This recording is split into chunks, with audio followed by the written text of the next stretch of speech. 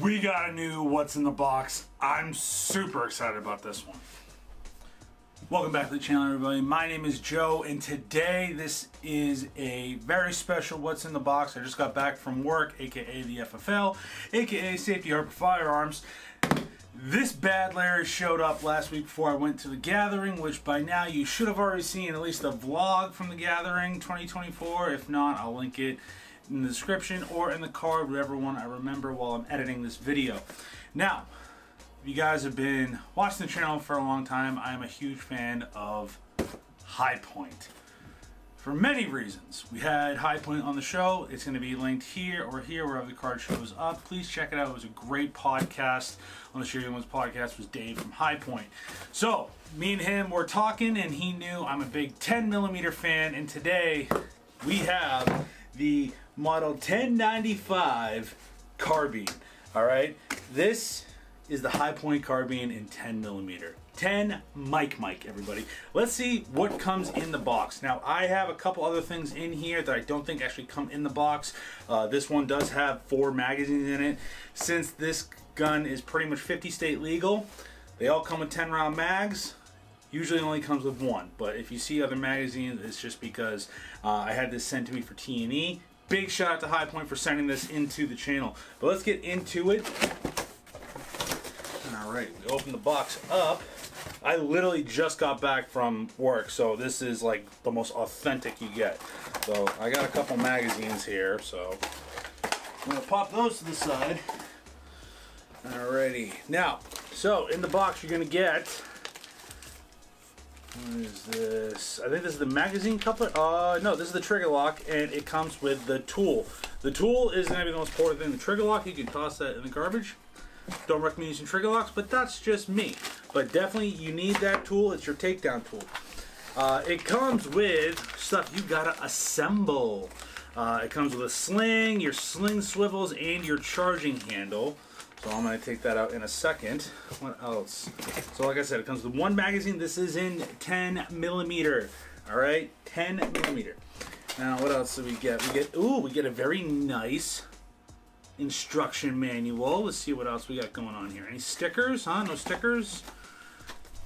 High Point Firearms. You get this piece of paper. Oh, this looks like a warranty card. Oh, this is dope. Yeah, this is your activate your warranty card. And it looks like there's a couple accessories, you know, accessories and stuff like that. Fill out your warranty card. Then there is this warning here for your magazines. Magazines must have proper clearance or frame will be damaged. So, it shows you how to install your sling swivels. Talks about hang fires and how to avoid them. But, you know, I've heard that High Point's always kind of sent those. But I will say the instruction manual is very informative. I love the pictures in it. Shows you probably how to take everything down and maintain it, but always save your warranty instruction manuals. Then you get the gun itself. It comes in some foam.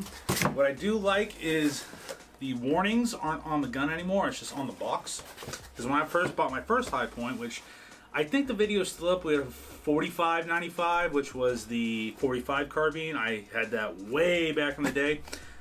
I had to rip all that stuff off. So thank God that they don't put it on the gun anymore. With this being 10mm, as I rip the box, it does have a cheek piece that I will take that plastic off. It has a pretty respectable recoil pad. Again, guys, it's a High Point. These things are made of the highest quality. And they actually are made of high quality. People shit on these guns all the time, but just look at that. Beautiful. It is threaded, and the barrel thread is 5/78 by 28, so your 40, I believe that is the 45 ACP thread pitch, so I'm almost positive a 45 ACP suppressor will work on here. Don't quote me on that. I will double check and annotate that in the screen right now, just to make sure, because I don't want to give you guys the wrong information. But let's see here. Magazine clocks in. There we go. Let's get the box off. Okay, but just look at that. Comes with iron sights, and I will say the iron sights are actually better than the 45 I had. I already have an optic I'm going to put on this. We're going to be putting the Viridian RFX 44 closed emitter optic on here. They sent that out to me a little bit, and I didn't have time. I didn't know what to put it on. I had it on a Taurus G3C, but I think it would be much better to install it on the high point. Getting a nice, it has like an 1.5 inch riser too, so I can literally just be like, oh, okay, so the optic's going to be right here. And let's see, before we close out, we're going to go into our little bag of goodies. Guys, make sure you save all this stuff too. Big thanks to High Point for sending this in to the channel. I have been eagerly waiting for this bad boy to show up. You have no idea how bad I've been waiting. So we got that. Okay.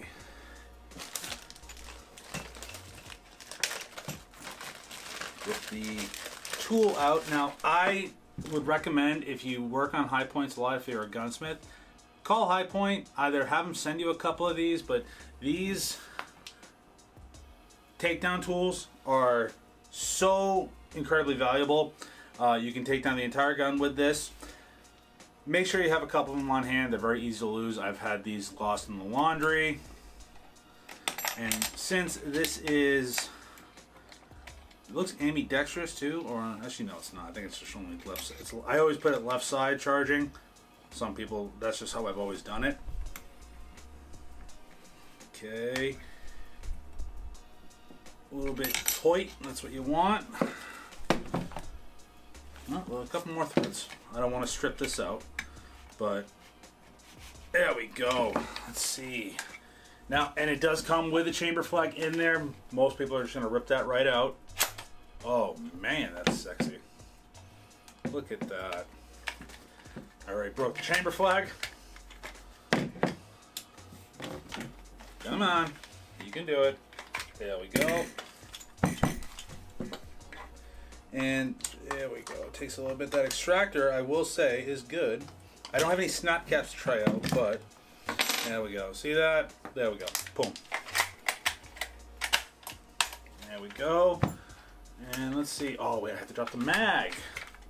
This is just first impressions, guys.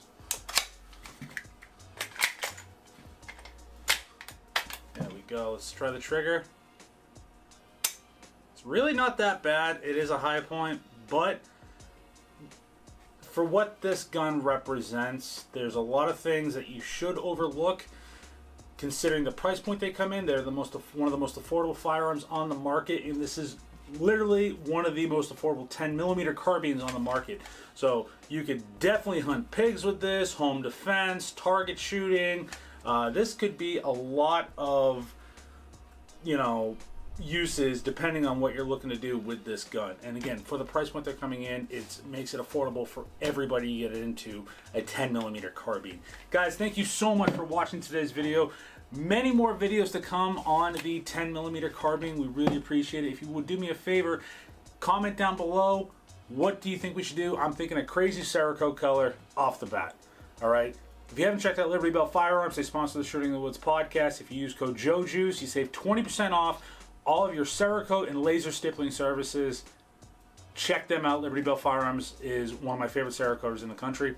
And he's really cool, and he's good at doing one-off stuff. Like he did the Kit Kat build, but he does a lot of other camo patterns, so check him out. We're definitely going to try and get a Cerakote camo on here. I'm trying to think of a very cool and kind of out-the-box type of Cerakote theme. So we're going to have to definitely get that.